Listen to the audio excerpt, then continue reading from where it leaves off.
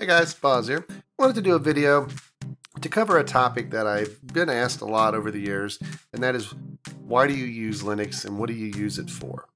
And I'm not going to be able to get into a ton of detail on this subject, but I wanted to show you a way you could play with Linux in a less intrusive way, and possibly if you're younger and your parents don't want to let you like reformat a hard drive or repartition a hard drive, or mess too much with your computer and you have a Windows machine or even an OS X based Mac and you want to play with Linux, this will be an easy way for you to do it. So the first question I think people are going to be asking is, what is Linux? This is Linux.org's website, which is not the greatest to give you a history of Linux, but Linux was a kernel to make a Unix-based kind of kernel for an operating system, and it was made by Linus Torvalds, and he created it, and he made it open source so people could help, and you started seeing people use a lot of his kernel, and they took the Free Software Foundation, who made a lot of different like utilities for like compilers, editors, and different things, and with that they made a nice Linux-based Unix distribution.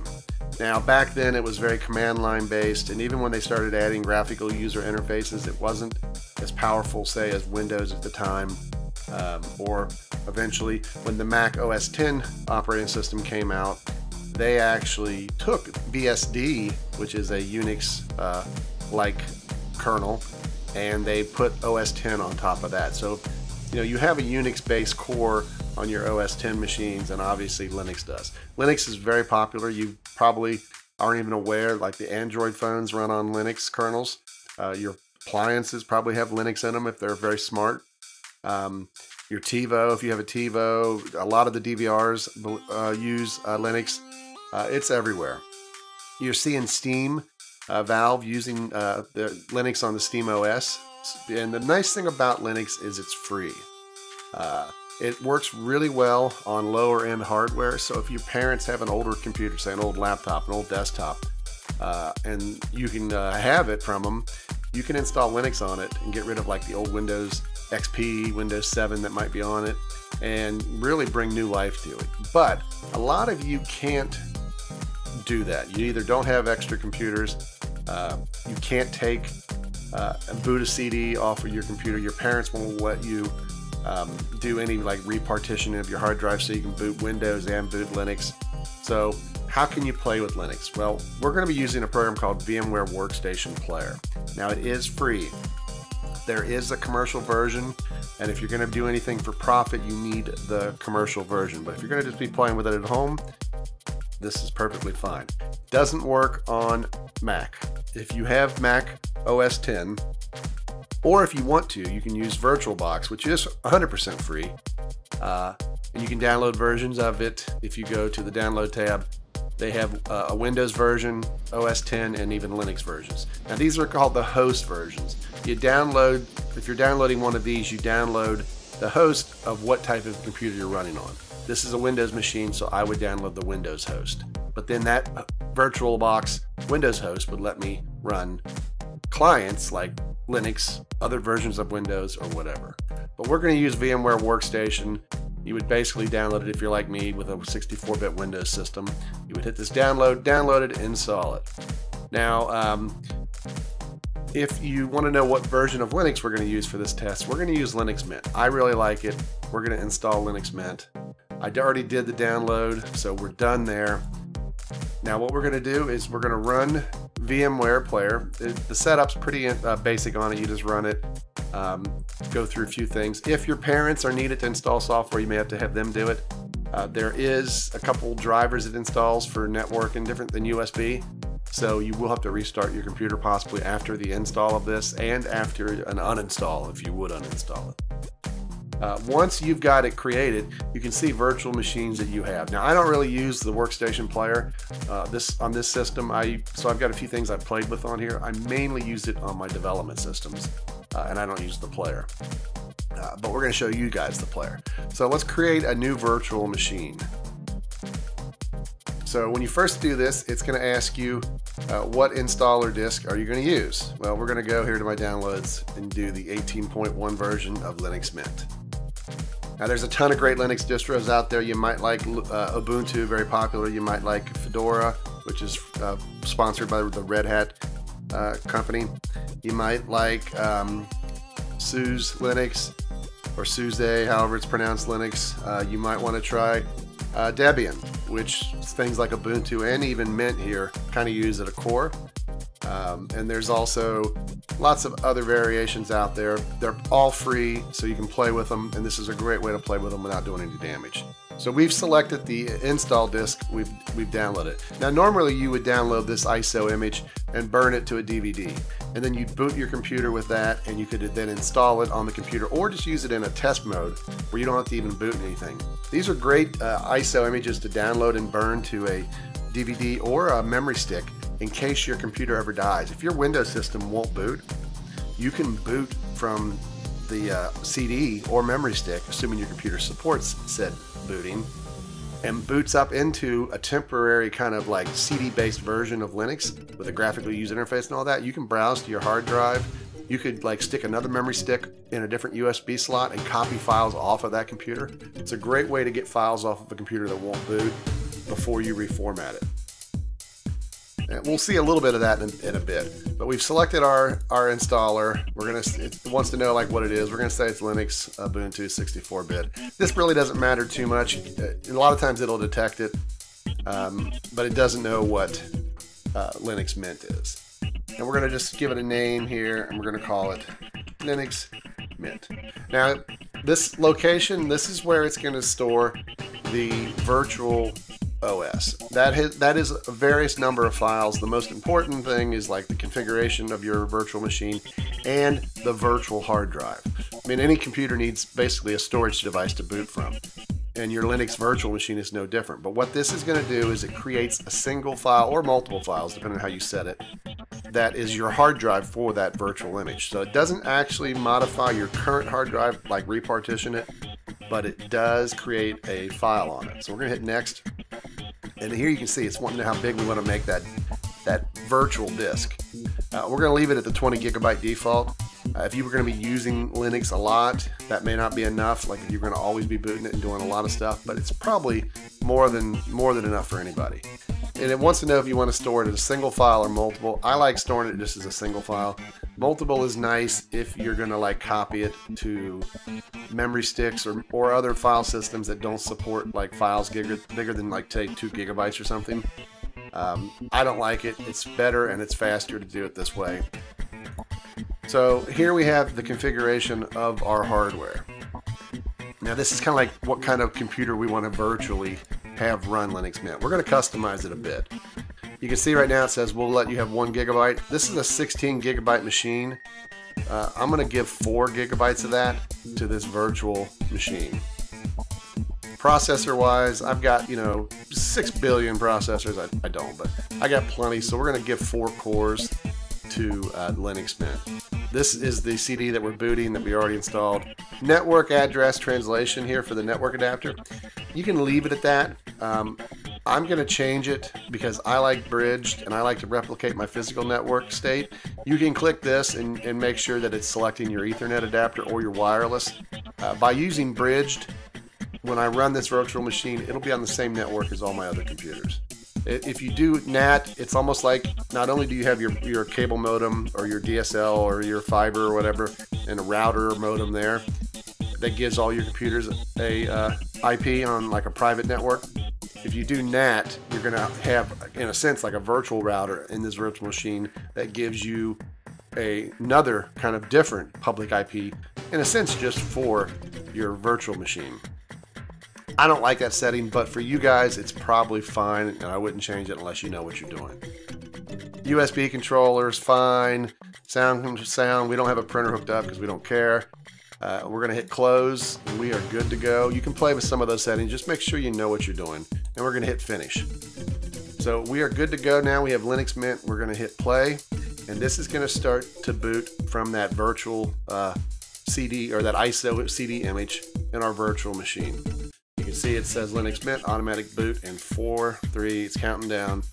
And this is gonna, think of this little window as like a monitor like it's a virtual monitor, almost like you were booting a computer, and this is your window into that computer. But you can see we still have Windows running here. We're still doing our thing. So the disk image of the ISO is loading up, and pretty quickly here you're going to find out that we are in kind of the CD boot mode of Linux Mint. Almost done. There we are. You can see we are on it. Now if this was your Windows system and you booted from CD off the Linux ISO, you'd be able to access, like you'd see your Windows hard drive and stuff. But obviously we are doing a virtual computer, so we don't have that. But we're going to go ahead and install it. So we're going to double click the installer, and it's going to come up, and we're going to just pretty much go through these defaults. We're going to say continue. We're going to install third-party stuff. This means if there's any drivers for Wi-Fi, the Flash, MP3 and stuff, it'll install those for you. They're not free, like Flash and things are not open source, so they're free in order to download, but they're not free in openness. So if you don't check this, you won't get them installed. We're going to go ahead and check it. Really won't matter from the standpoint of this is just for a tutorial, this OS. So we're clicking through that. It's going to start the process here now of wanting to go partition our virtual hard drive. Now remember, this is just a file on the computer. This is not the actual computer's hard drive, your Windows computer. So it says erase a disk and install Mint. If you were booting from CD and you did this, you would lose your Windows system. But obviously we're booting through a virtual machine here on VMware Workstation. So this disk is that file that's in that VMware virtual machine folder. So we're going to say erase disk. We're going to let it go. It's going to say, are you sure? We're going to say, yep, we know what we're doing. New York time zone, we like it. That'll work. English, we like that. Our name is Mhill. Username Mhill. Our password is 12345, which is a great password not. And we're going to go ahead and have it log in automatically when we boot. Not the most secure password, not the most secure setting. Normally people want to require a login. So we hit continue, and now it's going to start the installation phase. Now we're going to skip through this on the video because it's going to take probably about 4 or 5 minutes to do, which isn't that long, but long in the case of video. So we'll come back when this is done.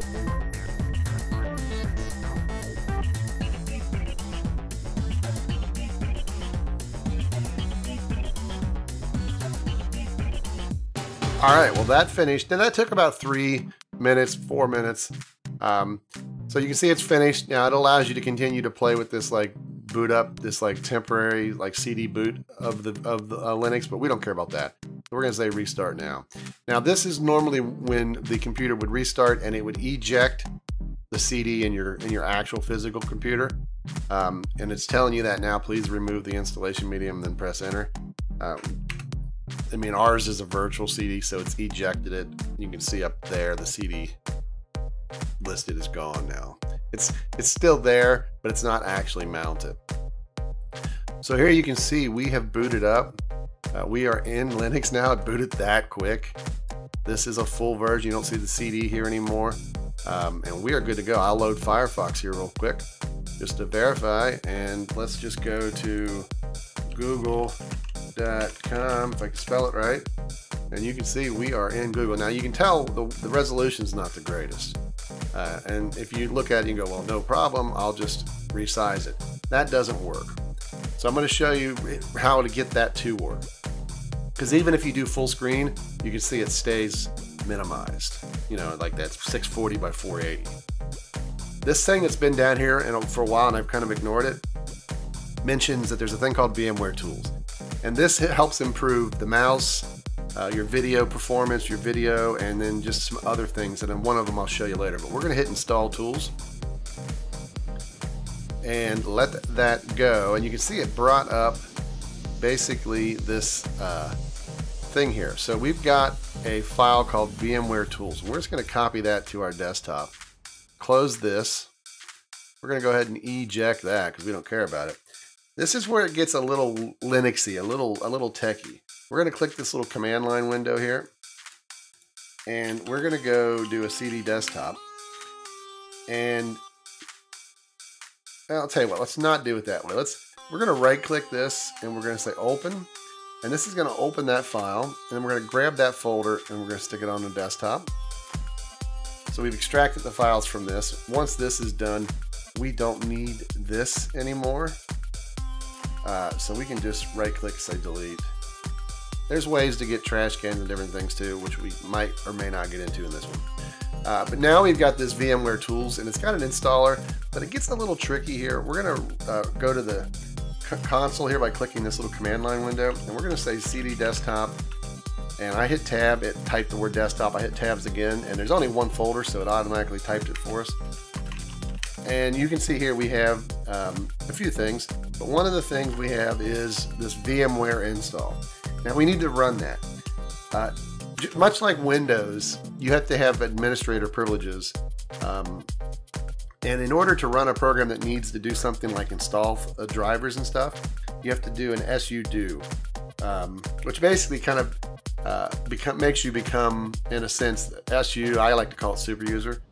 But we're going to type sudo /, and that's a /, and then VMware, and then we're going to do the install PL. We're going to hit enter. Now it wants to know our password to verify we are who we say we are. We did 1, 2, 3, 4, 5. Now it's going to come up and ask a bunch of stuff. Just hit enter to all of this stuff. Don't worry about anything. Just keep hitting enter. For all the defaults, you'll be fine. Just hit enter, enter, enter. All this good stuff.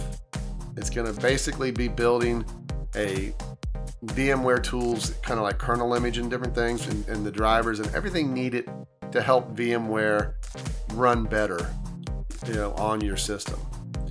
Okay, so it's done. I'm gonna hit Control D just to get rid of that window. You could click it. In order for it to work, we need to restart. So we're gonna hit quit restart. There's a couple other ways to get that to go.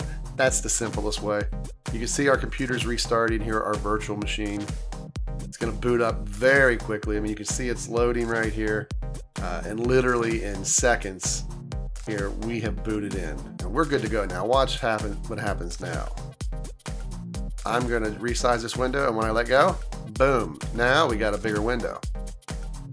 So now we're in Linux. We've got a Linux system, we're playing with it. Here's my Windows system still. You can see it's all running here. But here is Linux. Now what can you do with it? Well, I mean, you can do a lot of stuff. Let's hit the menu. Let's go. You can see they've got to give you a web browser. They give you an internet messenger, a mail client, music player, calculator, terminal, blah, blah, blah. But the beautiful thing about Linux is there's pretty much almost everything, unless you get into some of the real high-end professional stuff, everything's free. So we go to the software manager. It wants to know our password, 1, 2, 3, 4, 5, because we are cool.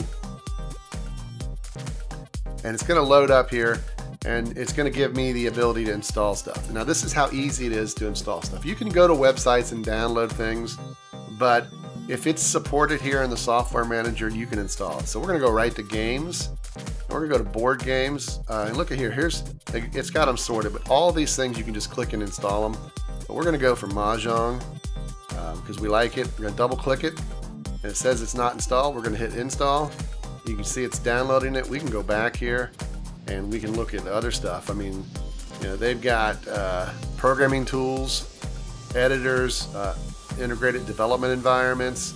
They've got graphics packages, office suites, different things, system tools, sound and video sound editors, video editors, different accessories that you might like. A lot of cool stuff. All of it's free that's in here, and it's very easy to install. Like what we'll do is let's just search for Chrome is called Chromium on Linux. But you can see here we'll search, we'll double click it, we'll hit install. It's going to install Chromium. If we go back here to the menu and we go under applications, all applications, games, you can see the Mahjong we installed just a second ago. Here it is. And boom, we are in and we can play Mahjong. We'll get rid of that. You can see the Chromium browsers installing. Chrome's a little bit bigger. This is literally Chrome. If you're a Firefox fan, Firefox already installed. You can see some of the basic stuff that they've installed. Under games, there was nothing until we installed Mahjong. You can see they got it GIMP, which is basically like a Photoshop. There's a scanner, pick organizer. You got the Chromium browser just got installed, so here it is. We just installed that. Boom, there's Chromium. That's Chrome. You can log into your Google account like this, share bookmarks between this system and even your Windows systems. Wants to know a password for a keyring. We're just going to hit continue on that. We're not concerned about security on this virtual image because we're not going to keep it. But tons of great software can be installed. So you really have to like that. Now maybe you want Java. I forget what it's called. It's like Open Java.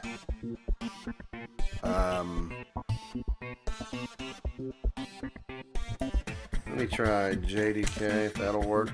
Yeah, so but here's a standard Java or Java compatible development kit. So if we click that, it's going to install all of this Java related stuff. We're going to do that because I want to show you one of the things. I wouldn't want to do this in a virtual machine for real on a home computer, but we've installed the Java virtual machine. Let's go here and let's go to Minecraft.net and let's go to their menu. Let's go to download. Let's download our own server. So we want to download their server file. We're going to save that to disk. It's downloaded.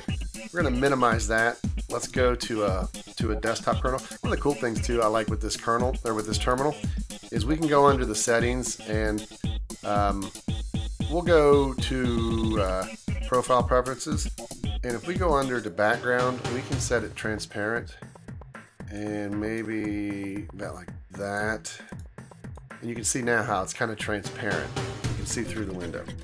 Alright, so let's go to our desktop and let's make a directory and we'll call it server. We're going to go into that server and we're going to copy from our downloads folder the Minecraft file, copy it here. So if you look here, you can see I've got the Minecraft server in there. We're going to create a file called Go, and what we're going to do is we're going to go back. Oops, I'm going to do that. We're going to go back to this, and we're going to copy this. Now this example, I think they should fix their website so whatever the latest version is, it shows up here, because this name should be the same as this name, but this one doesn't have the version number. But we'll be okay with that. Minimize that. We're going to hit paste, and there it is. And then we're going to do a 1.2. Is that how it's formatted? I forget how they do that. Yeah, I think that's right. And we're going to save that. Now, anytime you make a file that you want to have executable, like a text file like that, and you want to make an executable or any executable that you create manually, you got to add +X, which makes it that modifies the attributes to make it executable. Don't worry too much about it. But now we've got Minecraft running, or a Minecraft server theoretically we can run. I'm gonna do /go. You're gonna see it stop immediately because we don't have the EULA are approved, so we have to go back in here and say true. We'll run it again. And you can see our Minecraft server is starting. Let me just scroll back here real quick. You can see the port is the default 25565. Our Minecraft server is running. So let's go to our Windows machine and let's run Minecraft. And let's do that. Now, we don't know what the IP of our virtual machine is. And if you did a NAT on the network setup, when you installed your virtual machine, if you didn't change it to bridged, this part's not going to work. Let's bring up another terminal window here, and let's type ipconfig. Oop, ifconfig, get my Windows and Linux mixed up. You can see our 192.168.226 is the IP of this virtual machine. If we go in here, multiplayer, and I think it was 26, wasn't it? And we put that in, say connect. It's logging in, and here you go. If you look over here, let's move this up here. You can see we are logged in on the server, and we are able to start punching trees. And we typed hi, it appears over there. So we're running a copy of the Minecraft server that we downloaded. We're running the server on our virtual machine and connecting to it through our Windows Minecraft, which is really cool. Let's opt ourselves because we're cool. So let's opt. You see here it says opt Belboz, and then I don't need to do it this way, but because we're an opt, we can stop the server. And you can see the server stopped. So you can see how easy it was to create a server, download the files. We installed Java with just a couple clicks. Didn't have to do anything. You can automatically have things update. Linux is very good about updating things and not needing to reboot your computer. So a lot of great things. I mean, lots of cool stuff. If you're a programmer, this is really nice. And I can show you just like a thing too here. I typed GCC, that's the GNU C compiler. So we actually have a compiler for C also already installed by default here. So if we go to the desktop, let's just make a directory and call it test. And we're going to go inside there and we're going to create a C file, and we're going to do a tiny little C program, nothing fancy, nothing that we're going to get into any detail on what anything means. But we're going to do the old hello world program.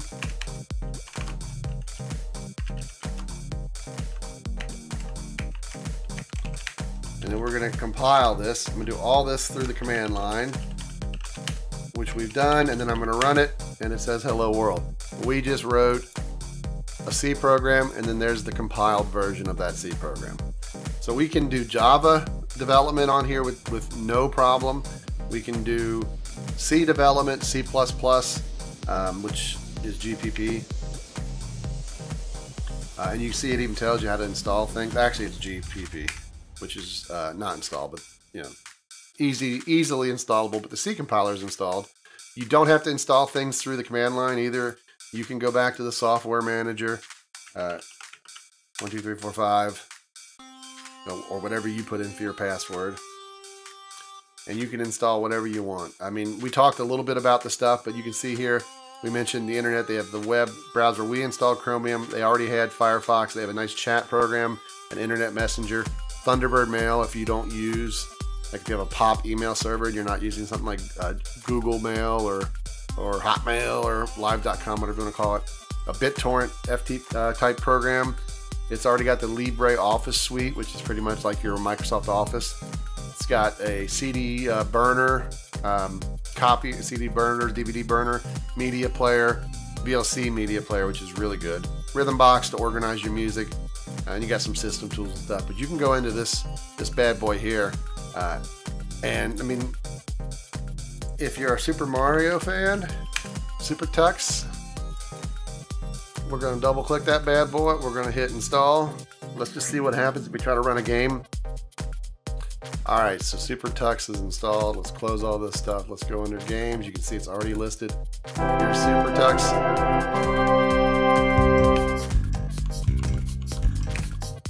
We'll turn off that music.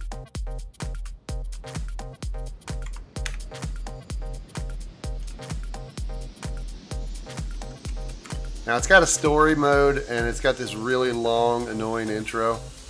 I don't believe there's any way. I don't know if I can do abort. Oh, I can.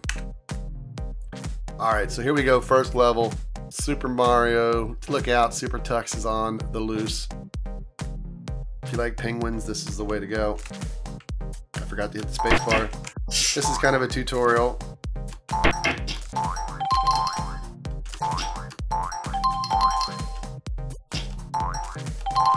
This is a rather old game.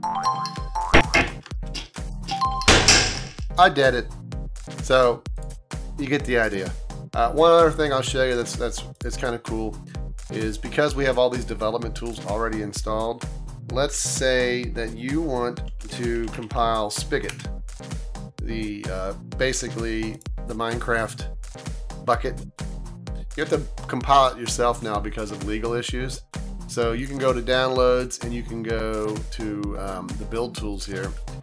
And we need to basically download the build tools. So we say, okay, it's downloaded. Let's go to this more information thing. We don't necessarily need all the information, but we're going to use it in a second here. We're going to go back to our desktop. And we could do stuff like this too. We could right click and say create folder, and we could say Spigot. We could double click that. We could go to our downloads. We could take the big tool, build tools, and move it over there.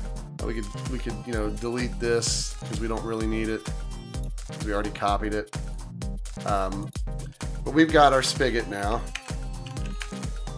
And basically, in order to build Spigot, you download that file, and we go back to our thing here, and we go, how do we do this with Linux? Well, one of the first things we need to do is it says you have to have Git and Java installed. I believe that it's already installed, but we need possibly to do the Git. I think it's there. I'm going to copy just the Git part. I don't need we already know we have Java. I'm going to paste it. And then I'm going to put 1, 2, 3, 4, 5. And you can say it's already installed, so we're good to go there. But in order to build, all we have to do is run the build tools. First thing it wants us to do is this command first. We don't want that comma there. We'll hit paste. Enter. That's just because Unix and Linux, or Unix, Linux, and Windows store things differently. And then all we have to do is copy this. And we can get rid of that. I'm going to right click, say paste. And hit enter. And you have to sit back and wait. This takes a little bit of time, but this actually will build Bucket and Spigot. I'm going to let this run and we'll come back when it's done. This takes about 5 minutes itself, but once it's done, you have a copy of Spigot and Bucket, the latest up-to-date version. If you want to update it again, like they've made changes, just come back and run this again, and it will literally recompile it and only really download the changes, so it's quicker the second time. But we're going to let this finish.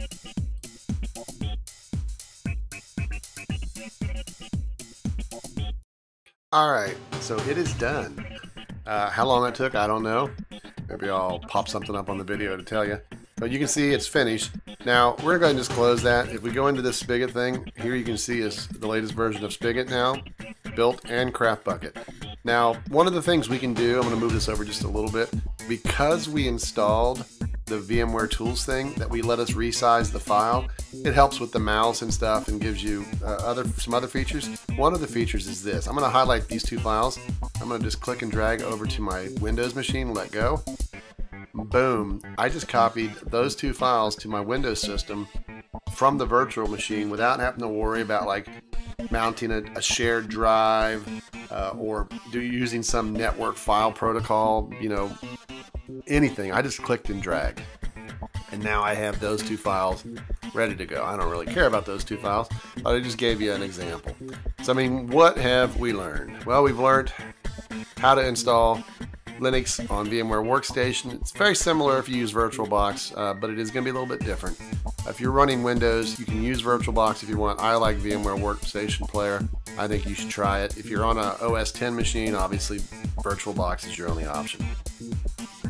Don't expect this to be, you can run Windows under virtual machines, but don't expect to be able to like load, say, Windows 10 on your Mac OS X and then play the latest and greatest like Battlefield 1 or some game maybe that you can't play on Windows. You could definitely run older games through emulation, and in some cases if you got a really, really fast computer, you can run even some of the more newer games. But if you've got a Windows machine, you're probably already able to run those games. So I wouldn't see any benefit to running the games under emulation unless you're trying to run a Linux game that doesn't exist anywhere else. That Super Tux game is available for Windows and I think Mac OS X and other platforms.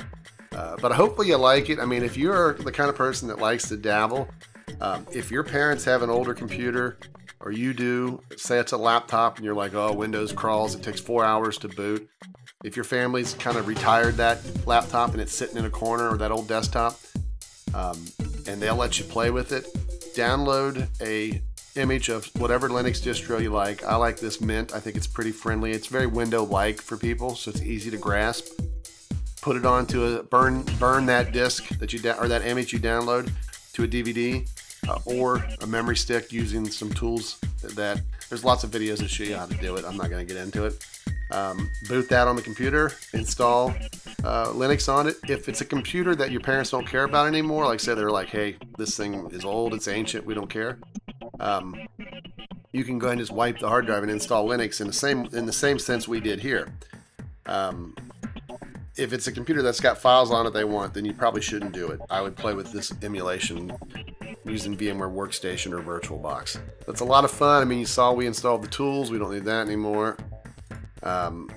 You can see we installed a Minecraft server and ran it and connected to it. We compiled a little C program, and we built the latest version of Spigot and Bucket, all in a very short period of time, and we really didn't have to do a lot. And there's so much more stuff that's available to us, as long as nobody hacks us with our basic 1, 2, 3, 4, 5 password. I kid. A lot of stuff is already built in. Like, you can right click the desktop, say change background. It's going to load all the different backgrounds that it currently has on the system, but you can do this, get more backgrounds. The first time you do this, it takes a few seconds. The next time it won't be as crazy. I like that one. I think that's kind of cool. We'll go with that. But lots of really good stuff. Graphics, I think the GIMPs aren't installed, but Inkscape, I use that to do a lot of my thumbnails. There is a version of Inkscape for Windows. There's Blender. You know, if we go over here to sound and video, I've already got the VLC player installed, but you can see that there's Audacity, which I use for editing audio files. These are Audacious is a great little music player, kind of Winamp related. OpenShot, good for editing videos. Cheese is a program that's much like Photo Booth on the Mac 10, OS 10, where you can like make crazy pictures with your webcams. Lots of great little utilities. Let's see, I was going to show you something. But I mean, just to show you how feasible the system is, I mean, let's go to Chromium and let's go to twitch.tv Hill Software, because that's me. And let's look at my videos. And here we can see there was a Minecraft stream, and let's just see if we can play a video. Alright, so we had to skip the Twitch advertisement that played. But here you can see, I mean, I've got my live stream. You know, here it is. I've cranked the quality up, the source quality. We'll let that update. This should get clearer. And you can see the source quality is set. And we are virtually running Linux operating system that is watching my live stream past broadcast, and it's basically, I full screened it here in the virtual machine, but this is my live stream. We can jump around in it. This was the UHC that we did. So, I mean, you can see it's very cool. You can do anything. But Linux is one of the nice things about Linux, and it's also true about like OS 10. Viruses are pretty non-existent. There might be a few out there. You hear like everybody scream, oh, there's a new Linux virus, or there's an OS 10 virus. They're pretty much more a myth than they are anything. There are some proof of concepts, but for the most part, you don't really see them. Because if you're going to develop hacks or viruses, you're going to want to target the Windows machines, because that's predominantly what's out there. You're not going to get a lot of bang for your buck trying to hack Linux systems, because they just don't. There's not that many Windows or Linux machines and OS 10 machines compared to Windows. So they're great OS to put on. Like, this is a great OS to put on a computer, say for a grandparent or for somebody in your family who's not very tech savvy, who you're always having to support them, because they can't do a lot of damage to it. You don't have to tell them the password for like, you can create another user account and you could leave the main password, set it not to log in by default, or have it log in as them, but don't let them have permission to install software. And even if you do, it's not like they can really easily do a lot of dangerous stuff. But it's a great system, so hopefully you guys like it. If you want more tech videos like this showing you some different things, more detail on some of the stuff that maybe I flew through on here, let me know. Hope you enjoy it. But here, I'll show you, as we go, I'll show you the shutdown. But thanks for watching. We're going to hit start menu, quit, shutdown. We'll see you guys later as our virtual machine shuts down. Nighty night, virtual machine. And poof.